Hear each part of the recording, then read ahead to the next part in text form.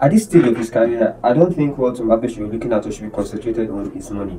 Like, very valid. To be honest with you, I feel like concentrating on money now is like you putting the cart before the horse, right? Look at Messi, look at Ronaldo, look at how much these guys were offered to play for the club they currently play for, right? That's to tell you that they've built a legacy that will outlast their football career. After football, they will still be good. Look at a player like Ronaldo, despite the fact that he didn't even do as much as this guy. Still now, you know that he gets broke because of the way maybe mismanages his money, but he still finds a way to just get involved in football because of the legacy he has built, right?